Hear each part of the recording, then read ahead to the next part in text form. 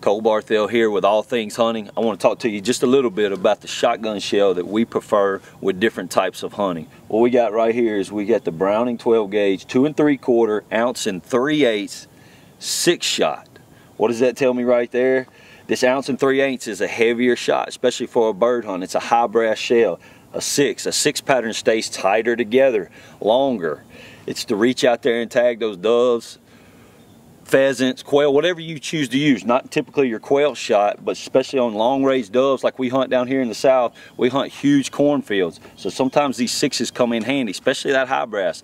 That's a favorite of mine. Then we got the 12 gauge 2 3/4 ounce and 1/8 7.5. It's your do-all shell. Quail hunt, dove hunt, pheasant hunt, whatever it may be. That 7.5 shoots, a lot of people shoot skeets with it. It's a great target practice before bird season with that 7.5. Man, you can do just about any hunting with it and you'll be okay. You got your 12 gauge 2 3/4 ounce and 8 shot, spreads way out. It's a lot different than the 6. It spreads way out a lot sooner. A lot of skeet shooting with this, a lot of quail hunting, and a lot of dove hunting with that shot as well.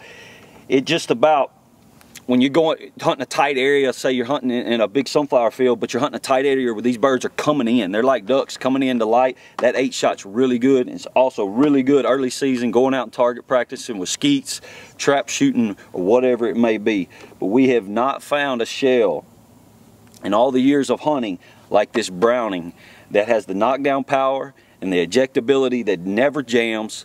It's just an awesome shell, and Browning truly is the best there is.